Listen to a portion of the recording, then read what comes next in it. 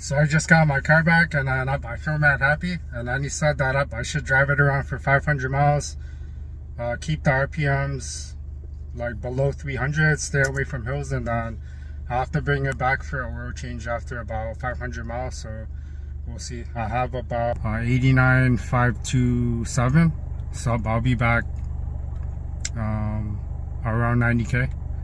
So we'll see. You guys know how it is, and then I also have to make sure that the coolant reservoirs stay full, so it will be cool.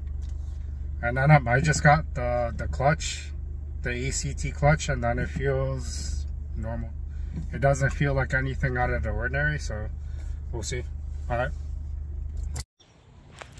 so this is my new motor. I love it.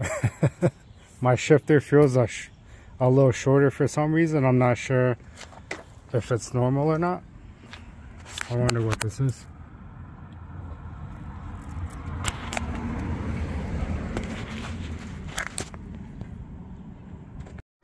I heard a little bit of clutch chatter when I was slipping the clutch.